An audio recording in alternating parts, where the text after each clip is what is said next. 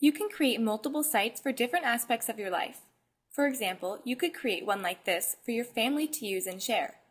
You could create another for a sports team that you or your child is on. If you own a business, you could create another Google site for that. If you love sharing recipes with your friends, you could set up a Google site where you could all share your favorite meals that you've created. These are all Google sites. There are no limits to how many Google sites you can create. You'll always be able to find them here under the My Sites section. You'll see a list of your sites, and you can easily begin to create a new one right from here. If you have a lot of sites, you can search for content in the search box.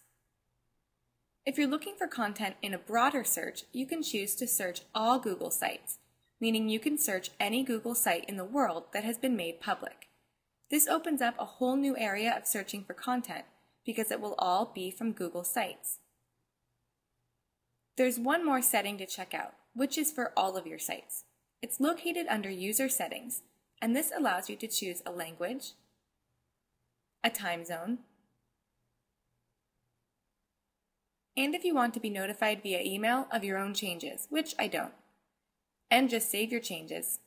Thanks for watching, and don't miss the first 9 episodes in the Sharing Online with Google Sites series.